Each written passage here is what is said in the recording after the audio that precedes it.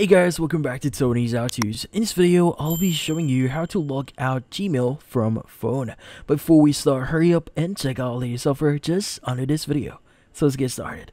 In this case, the first thing that we want to do here is we want to access our settings.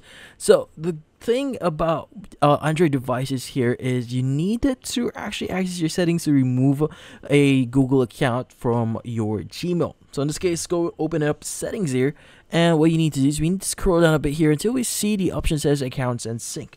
Let's go ahead and click on it. Now you want to go to Google, and from here you want to go ahead and select the Gmail account that you want to log out from. So for example, I want to select one of my Gmail accounts here, and I want to go ahead and click on the three-dotted icon that you see at the very bottom here, and from here just click on remove account and click on remove account.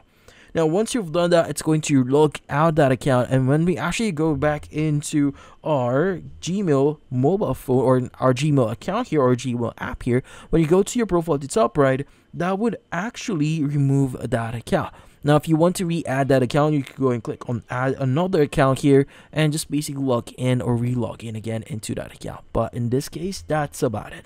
So if you found this video helpful, hit the like and subscribe button and watch our next video.